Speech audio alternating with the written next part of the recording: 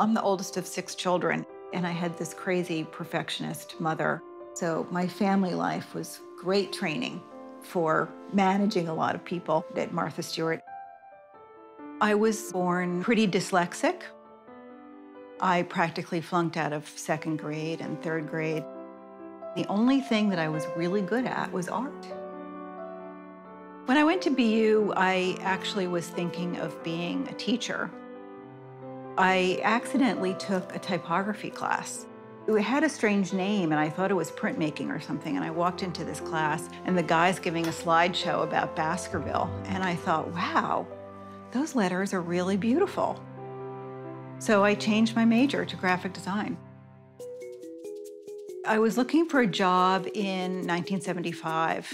People were really struggling. I went on 30 interviews, believe it or not. Viking Press was where learning about photography really started for me. Clarkson Potter was looking for their very first art director. They had stumbled upon this kind of illustrated decorating and cookbook format. They wanted to do a lot more of them, so they hired me. Stephen and I met at Clarkson Potter. We were looking for a designer for Martha's wedding book. We had to keep it a secret in the beginning. He had secret names. If Pierre called, it was personal, and if Stephen called, it was business. When House and Garden asked me to be their art director, I was really excited to be able to make that transition. It turned out to be a little less interesting than book publishing. When Martha called and said that she was going to start this magazine, I really jumped at the chance.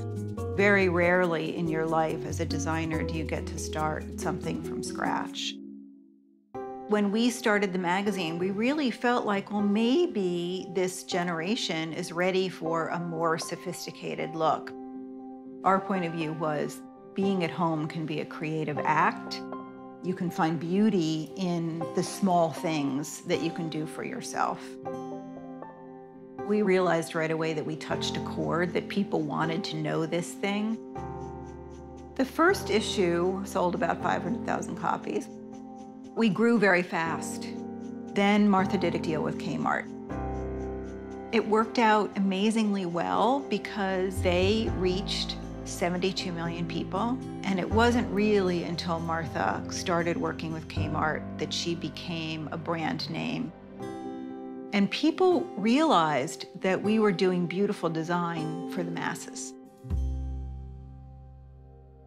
I loved doing video at Martha Stewart. When we started working on the iPad, I thought it was thrilling, taking what we learned from TV and taking what we learned from print and being able to put that together to give movement to the kind of teaching and the kind of visual experience we had.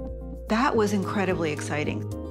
It's kind of staggering when you think about being in the same job for 22 years, but it was never the same job.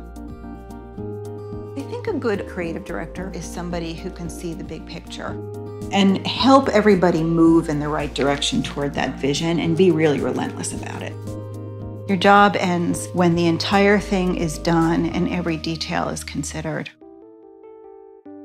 It was a very hard decision to leave Martha Stewart. I'd been really going great guns for 22 solid years, and I needed a sabbatical.